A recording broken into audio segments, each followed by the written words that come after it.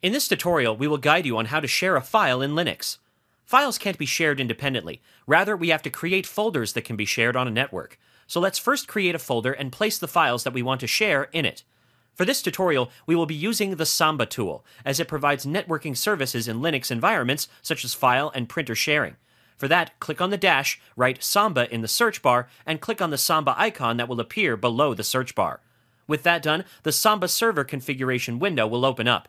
Over here, click on the plus icon located on the top. Now the Create Samba Share window will open up, in which you have to specify the folder for sharing. Here, let's click on the Browse button, click on the File System, and then go to the var folder. With that done, move to the Library folder and open up the Samba folder.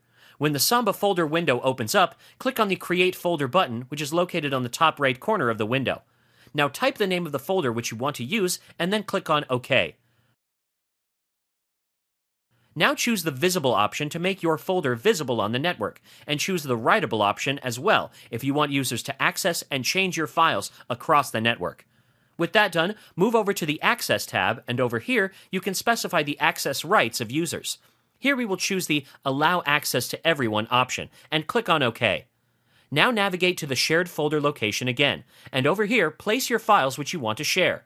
In the search bar, let's type smb://192.168.190.130 and hit enter.